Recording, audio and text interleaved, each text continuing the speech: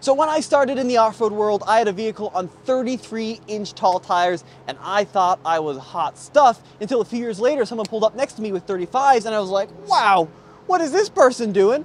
And now we are standing next to a factory-equipped vehicle on 37s. 37s.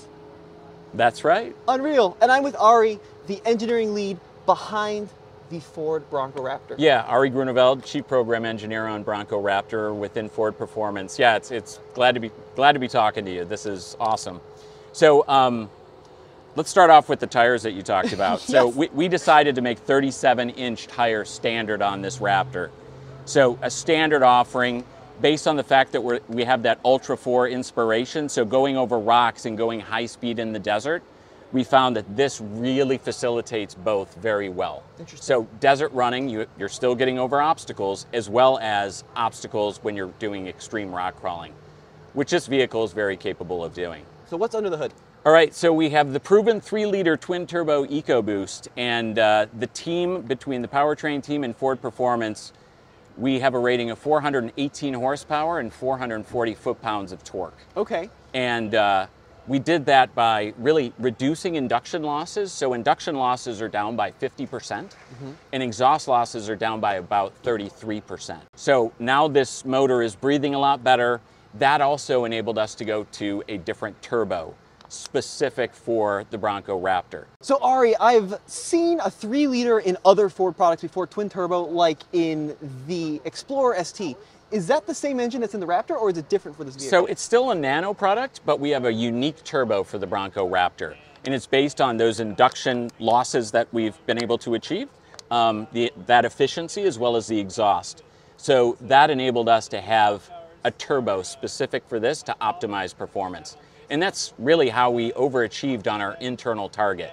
We had a target, and you get a lot of Ford Performance engineers and powertrain engineers working on a product like this. They want to overachieve, and that's what we did. So I have to ask a question, because I got a lot of questions about it. Was there ever consideration for a V8 in the Raptor? So the 3-liter EcoBoost that we have in this vehicle is, when you drive the vehicle, as you will today and again tomorrow, you're going to see, you're essentially driving the horsepower curve. You're going to notice that it's very smooth. If you've driven a 2.7 before, which is a great motor and great performance, you're going to find that there's different characteristics about this. So really, the 3-liter we found, as we looked at different alternatives, was the right motor for this vehicle. Fair enough. All right, now let's kind of do a quick walk around. We'll go around this side. Sure. So the front end looks quite different than our Sasquatch Bronco, for example. Is the grille designed for more airflow?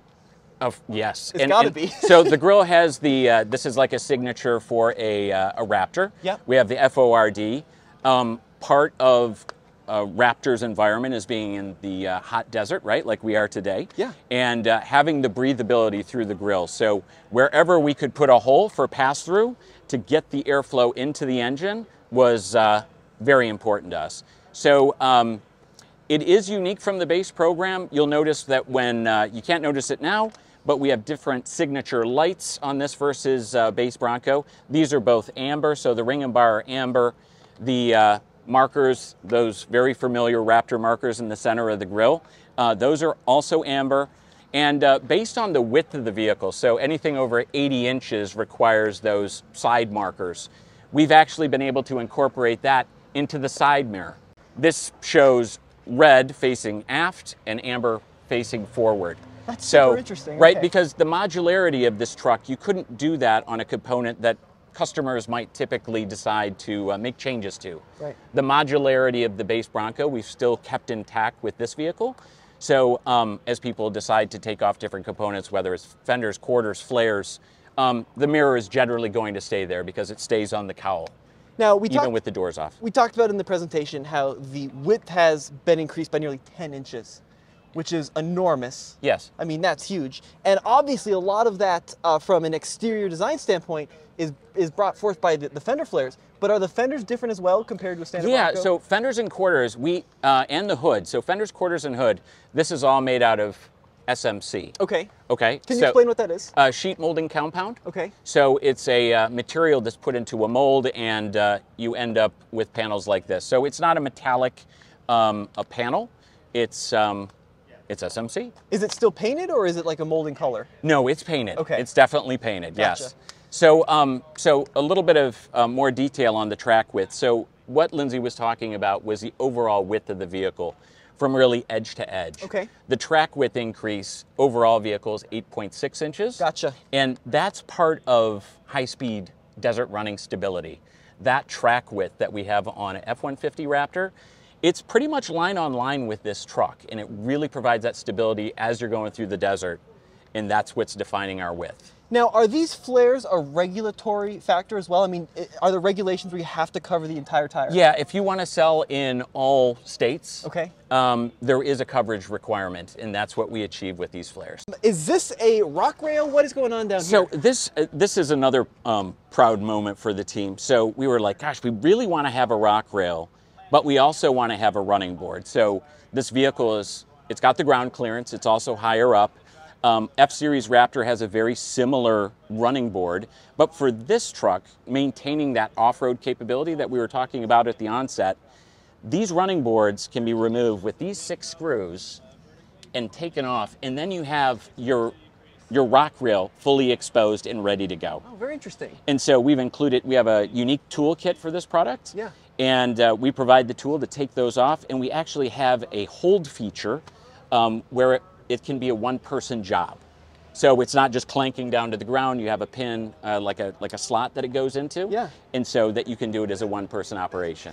Now, once you remove the steps here, Yes. is this component rated to the weight of the vehicle? If you Oh, are yeah. really pushing it, that'll hold yeah. the weight of the vehicle? Yeah, Okay. that is up to the task for sure. Yes. Now, one of the cool things about this Bronco is we talked about in the presentation how all the vents are functional, right? Yeah. And it's very much a form-leading style. So, big part of this is getting air into the engine compartment, but these extractors on the hood, Yeah. so getting the air into the engine compartment and then letting that air be able to flow out so Okay. we can manage our heat better. So that is the main area where heat is actually coming out based on the air coming through the front grille. The fender vents here is more of a passive heat extraction. Okay. Most of the airflow is coming out of the top of the hood. So And- yeah. these are functional, the side Absolutely. vents, but most of the heat is out the top. Well, that's where your airflow through the grill is primarily coming from. This is still letting out a lot of heat, Yeah. but it's more of a passive function. I appreciate that. And Yeah. where are the intercoolers located? Oh, so that's right behind the grill. So I don't think there's going to be a way that I can accurately get into that, but I can tell you that our charge air cooler, what we have on this product is we have 2 high pressure inlets in there, so it's about reducing losses through the intercooler or the charge air cooler. So we have 2 inlets and 1 outlet, so we're not corking up the system. All part of really delivering on that induction loss that I talked about earlier. Super interesting. So, and it's also very important to note that sealing, as you get air through here, it's sealing it up so it's going in the right direction, namely the coolers, the radiator, to actually cool the vehicle. So is it a really big challenge? You've got, a big vehicle with over 400 horsepower, but you got to get that over 40-degree approach angle, and you want to have the modularity of the bumper. Is it a big challenge to design the front end in such a way where you can take stuff off and, winch from it and still be able to? So we actually borrow from the base program on the front modular bumper. Okay. Our end caps are different. You can see that we have 2 rigid lights, as well as that would be a aero deflector on the front that you see there. So we're using some of the componentry from the base program. Obviously, some of the mating components are different. The tow hooks are rated for this vehicle. Those are unique. The bash plate and all the shielding underneath the vehicle is also rated for this vehicle. Really? Yes. Are these fog lights or are these off-road lights? So we have fog lights. The fog lights are controlled through the headlamp switch. Okay. And the capped ones, like another set of rigid lights, that's controlled from the overhead. So that's intended for off-road only. But of the switch pack that we have up by the top of the header on the interior of the vehicle, you could switch those on. Now, speaking of the interior, and I might add that those fog lamps can be removed. So if you're rock crawling, this whole end cap comes off and those fog lamps can come off. So they're not making contact. I love that. That's cool. That's really cool. So when we look at the roof structure, or where the roof would be, I see a lot more bracing. Talk to me about that. So it's really all about getting back to the duty cycle of the truck. So we wanted to increase the torsional rigidity of the body and prime. Okay. And with the B-bow, as we call it, that's an aluminum extrusion that goes behind the first row seats, as you can see. And then the C-bow, which is in the rear of the vehicle, that's has a nylon shell, glass-filled nylon shell with a carbon composite in it. We've managed to increase the torsional rigidity of the body and prime by 50%. Jeez. So that's really noticeable. You feel it in the steering. You feel it in the connectivity to the vehicle, to the road. And it all ties back to the frame as well. So in my mind, and this is of course me being totally wrong, but I think a lot of consumers think that just because you have a body-on-frame vehicle, the body structure doesn't add to any of the rigidity. But it sounds like these are crucial in actually the torsional rigidity of the vehicle. It's important for what a customer is going to do with the Raptor. Okay. That is really what it does. Interesting. It helps for the Raptor driver. Very interesting. Yeah. Now, one of the crazy things about this vehicle, I mean, it's in person, you have to see one because it's just enormous. And we talked about some of the difficulties of actually getting this through production. Can you talk a little bit about that? Yeah, so as we went to 37-inch standard tires and delivering on our suspension travel, so we have 13 inches of suspension travel in the front of the vehicle, 14 in the rear. We got to the point of trying to get through the assembly plant. We were too tall. So we had some constraints in the plant, and so we were figuring out, well, we're not going to raise the roof of the plant. What can we do? Shoot. What can we do? And so the team really came up with a cool solution to that issue so we could deliver the most amount of travel possible for the customer. And that pertains to the rear axle and our shock perch. So we go through the system with the shock perch and the axle in a different position, and then we go to our mod center where we drop the axle and get to the proper ride height. Yeah, That's crazy. It's a great solution. Really proud of the team for that. Speaking of that axle, is this axle, we've come over here so we're in the sun again, is that axle specific to the Bronco Raptor? Yes, it is. Is it? Yeah, so the wall thickness is like double the base Bronco. Sorry, double? Yeah, wall thickness is doubled. Wow. And you have a 235 ring gear in the back. It's a Dana 50 Advantech axle. Yeah. So very capable. We've tested it, and you'll see basically what we put our vehicles through when you have the drive tomorrow. Okay. You're going to see, but it's very capable axle. So we'll kind of come around here. We'll talk about a couple more things. Sure. So the rear quarter, this is also that SMC material? That's correct. Okay. And Yes. is this wide, if you were to remove the flare, is this actually wider than a standard Bronco, just the material? Does it Just stick out to this further? point, I don't have the specifics on that. Okay. So Fair enough. yeah, I'm not going to speculate on that, Okay. but Now, was this designed to be easily replaced too? Is that one of the advantages of going yeah, with it can an be SMC? it can be removed with fasteners. Yeah. It's a slightly different fastener than the base Bronco based on the fact that you'll see the high speed that we're going through tomorrow. Yeah. Yeah, so for the duty cycle of a Raptor, we've gone a little bit in a different direction with fasteners. And before we finish up, I do want to kind of zip over to the frame here. There's a lot of blue and yellow. Can you Yeah. explain what that means? Yeah, of course. So the base Bronco's frame is very capable. We made some changes to the frame, and you see those highlighted in blue on the vehicle. So whether it's jounce bumpers or redundant jounce bumpers, or the shock towers to really facilitate 13 inches of travel in the front, 14 in the rear. So those the blue items are the changes we made to the frame. There's also some blue that, as Andy said, you're not going to see because it's inside the frame as we reinforced it. Okay. So we test, we figure out, obviously we do analytical work ahead of time, but as we go through the process of developing the vehicle, we put further reinforcements in. But those are the primary. The shock towers front and rear. And then you'll see our control arms moving on to the yellow bits. Those are, it's a 5-link suspension. We Yeah. have the panhard in the rear and the upper and lower control arms there. You can see that they're up to the task of the travel that we're looking for. In the front, you can also see that we have a larger control arm, upper and lower. Lower is cast. The upper is forged, and within there, of course, you got to talk about the Fox shocks. So we have the live valve technology, the Fox 3.1 shocks front and rear, where you have the piggyback reservoirs in the rear and integrated reservoirs in the front.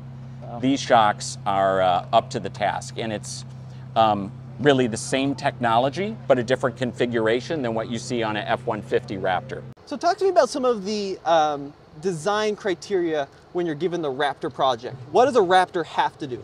It has to go fast in the desert. So we've got that Raptor DNA, that customer expectation of, hey, if it's a Raptor, I expect it to be able to go through the desert at very high speeds. Okay. And so we have a DNA associated with that. So typically you'll see that we have the track width, we have the suspension, we have the performance, as well as some other features for the customer that enable them to be a better driver at speed. Now, what I think is interesting about the Bronco Raptor is if you look through the Ford material, not only is the intention to go across the desert, but there's also a lot of focus on rock crawling. Yeah. And I think in my mind, those are two very different things. So how do you start by engineering a vehicle that can do both? Yeah, so the benefit that we had is that the base Bronco has that capability. So we were starting off with that capability of extreme rock crawling, and then we overlaid our Raptor DNA on top of it. So it's maintained like the low crawl ratio over rocks. It's maintained that. It also maintains a stay bar disconnect in the front, something that you'll want to have when you're going through the rocks. So it's really building on the extreme capability of the base Bronco and really making this the highest of the Broncos. All right.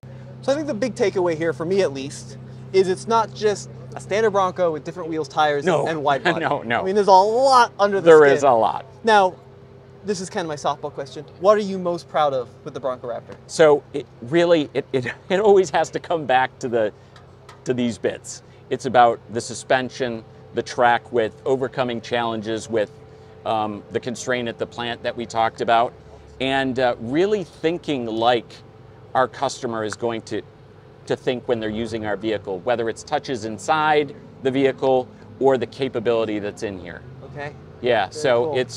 It's an awesome product. It's been a career highlight for sure. Awesome. That's so great. I'm so excited to drive it. Ari, thank you. Thank you. I really appreciate it. We will be sure to let you know what it's like to drive, but I think this was a big eye-opening experience, and you're great on camera. So all right. Thank you for that. All right, thank you. Thanks. Thank you.